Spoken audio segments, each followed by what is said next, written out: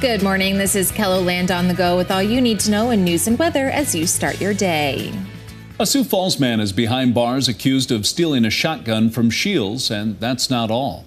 Police say after leaving the store, Ezekiel Two Dogs pointed the gun at a couple of people before running off. Authorities say his next stop was Augustana University, where he allegedly stole a maintenance vehicle. Authorities eventually caught up with Two Dogs in a neighborhood near the cathedral. He faces several charges, including aggravated assault and grand theft. And we have an update on a burglary near Del Rapids. Authorities have recovered the gun that Johnny Hawkins Jr. is accused of stealing from a home. Authorities believe he'd been in the house for several hours before someone came home. When they did, Hawkins is accused of threatening them with the gun and trying to steal a car before running off. Hawkins is behind bars, facing several charges, but investigators are still looking for other things he allegedly took from the home. A 25-year-old man is headed to prison following a January crash that left several people hurt. A judge sentenced Colin Hansen to 20 years behind bars. He previously pleaded guilty to 2 counts of vehicular battery. As part of the plea agreement, 18 other charges were dropped, including DUI, possession of meth, hit and run, and reckless driving. On January 20th, Hansen was behind the wheel when police tried to pull him over. He sped off, ran a red light at 10th Street and Sycamore Avenue, where he crashed into another vehicle. The 2 people in the car Hansen hit were seriously hurt. A week after the crash, one of the victims told KELOLAND News their lives had been turned upside down. Hansen was found to be under the influence of Delta-9, THC, and meth, and admitted to fentanyl use prior to the crash. Now let's get a check of our weather with meteorologist Brian Karstens. Cooling off and maybe some snow out there today, Brian? Yes, just enough to tease us here by tonight and tomorrow morning. In fact, we have a part of KELOLAND under a winter weather advisory. That includes Mobridge and Aberdeen. Effectively here, the combination of a nuisance snow with some wind will create some slick travel, reduce visibilities. Because remember, the wind gusts will still be at least at 40 miles per hour, if not more. So we want to pay attention to that. Most of the day part forecast, though, will stay in the 40s in Aberdeen, projecting a high near 44. Sioux Falls even closer to 50, but a west wind today at 20 to 35. That's a quick look at weather. We'll get details on the weekend forecast in just a couple minutes. Thank you, Brian.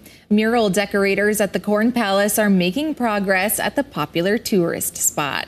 Thursday, staff were enjoying nice weather as they finished up the Bob Barker mural. The 2024 theme is Famous South Dakotans. The Corn Palace director says they're short a few decorators right now, so it'll take a little longer to finish up all 9 murals. He hopes to have the murals wrapped up by mid-January if the weather cooperates. The Washington Pavilion's most recent Broadway show was one for the history books. Disney's Aladdin shattered multiple records, including ticket sales, generating more than $1 million in revenue. It's the highest grossing event in Pavilion history and comes just months after the success of Beetlejuice. 2 of the top 5 all-time best-selling shows in our history now have happened in the last 3 months. All 5 have happened just in recent years. So that's really important for us to continue building on this success and keep getting more and more of those great shows. And that's what people should expect moving forward.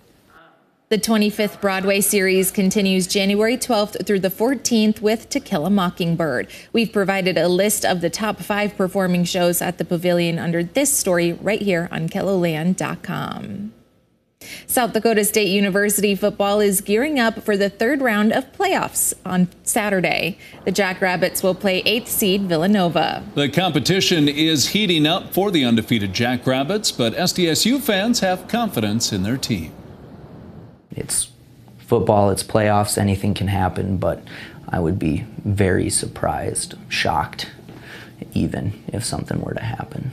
If they were to lose, I should say, I would be very surprised. The game starts at 11 a.m. in Brookings. If SDSU wins, they're only 2 victories away from another national championship. Well, that's a look at some of our top stories. Now let's get one last look at your weather with meteorologist Brian Karstens. Brian? All right, as we look at the maps here for tonight and early tomorrow morning, winter weather advisory is in effect for Mobridge, Gettysburg, Aberdeen. Bottom line is it's a snow and wind event here. Not tremendous amounts of snow, but even an inch or two with the wind can create some slick travel and some reduced visibility. So we'll continue to watch and monitor that story. Our upfront forecast on snow predictions still edging toward at least a couple of inches in Mobridge. The Aberdeen area is probably about 1 to 2. Watertown, maybe we get up to an inch of snow. And then the farther we work our way south and east towards Sioux Falls, the more we decrease the amount of snow. So it trends less than an inch, and I would argue the farther south you get from Sioux Falls, even less. West River, too, not very much to this system at all here for Rapid City. But nevertheless, we do see cooler weather, and also everybody gets to share in on the wind story. There's plenty of that to go around today, 30 to 50 mile an hour winds in Rapid City. Sioux Falls will be every bit of 20 to 35 much of the day, and in fact, there'll be more wind here tonight as this little spoke of energy comes on in and pivots in from North Dakota. There's that snow. It's not a lot of snow, but at least it's something, and it lets us know that, yeah, it's December. It can still produce a little bit of wintry weather from time to time. Certainly it's blustery when it's snowing. And the forecast tomorrow, the hourly temperatures are not very warm. We're stuck in the mid-20s most of the day in Sioux Falls, and with the wind, it's going to feel colder than that. And so if we end up even with just a very light coating of snow in the morning, chances are it's going to stick around. It's not going to melt during the day tomorrow. And then, of course, we'll carry over some pretty chilly weather on Sunday morning. There's a closer look at our wind forecast. It's pretty much draped there in the orange and the red this afternoon. And we're going to continue that tonight. There's no reducing the wind forecast. I think we'll carry some pretty good momentum on those wind numbers first thing tomorrow morning. So that's incorporated into the forecast for the winter weather advisory. Do we lose the wind tomorrow afternoon? Well, slowly, but it's still quite gusty all the way through the end of the afternoon. And then by Sunday, looks a little bit less on the wind. Don't forget the end of the forecast. Look at this. This is your 6 to 10 day. Much above normal weather is returning. So no, this is not a long-lasting, introduction into winter, if you will. It's going to be just a quick hit, and then that's about it. 50 today in Sioux Falls, 46 Brookings. Your 7-day forecast, low to mid-40s for early next week. I think probably at this point it stays mainly dry through day 7.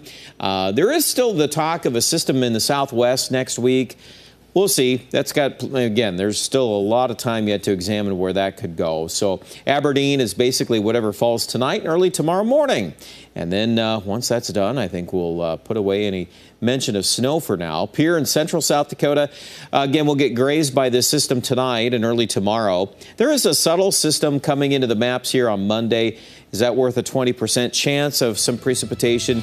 Perhaps, and we'll keep that mainly West River on Monday. But we're back in the 40s in Rapid City pretty much all through the forecast. Check out details with your weather online at KELOLAND.com.